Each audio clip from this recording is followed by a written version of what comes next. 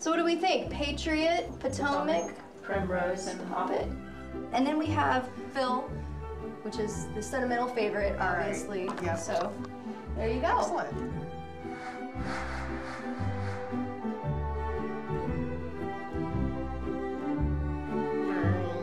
It's hard to tell at this age, but they're all looking very comfortable with new things in their environment and exploring. Those are the things we want to look for at this age, is that they're outgoing, that they're not shy of anything, they're not showing any uneasiness with things in the environment.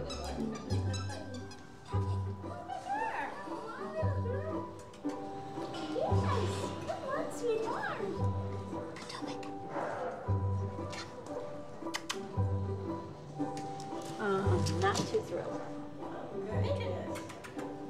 Oh, so I do all this all by myself. Oh, what a good boy. Come on. There you go. Good job.